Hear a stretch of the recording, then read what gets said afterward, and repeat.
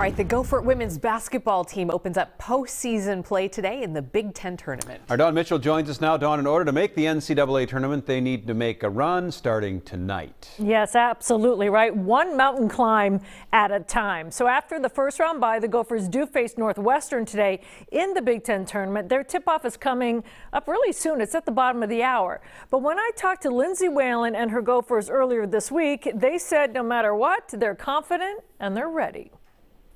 The Gophers beat Northwestern by 6 points February 11th, and while all slates are clean in the postseason, they liked what they did against the Wildcats. The last game, Diva hit 5 threes, Scal did her thing, Deja hit a couple big threes, Laura and Caddy were really good at the high post.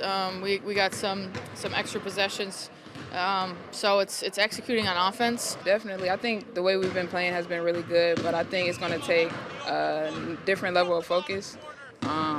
We have a lot of seniors, so I think if we can come in, have great practices, and lead our team, I think we should be good, headed in the right direction. The Gophers are coming off 2 straight wins, most recently Penn State. And while they're playing well, they're also well aware of problem areas.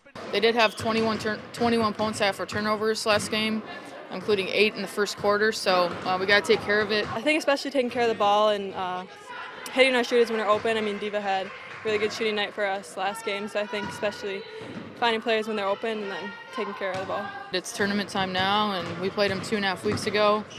Feels like it was a month ago or 2 months ago with how many games we've played, but they definitely present a lot of challenges for sure. I think for me, it always starts on the defensive end. I think once I get my defense going, then I'll be in a good place. I feel really good, especially just where our team is at right now. I think we've definitely made improvements over the past couple weeks, and coming off Penn State, we just got a good win, so we're feeling good. And then especially going to Northwestern, we beat them earlier, so I think we got another chance. Now, Sarah also says they've been having a lot of fun lately the past couple of months, and they've upped their game in doing so. Let's hope it starts again tonight. Off the tip, that starts at 5:30. Of course, we'll update you on all of the goings on and highlights for you coming up at 6 o'clock. Back to you. All right, Dawn, thank you. And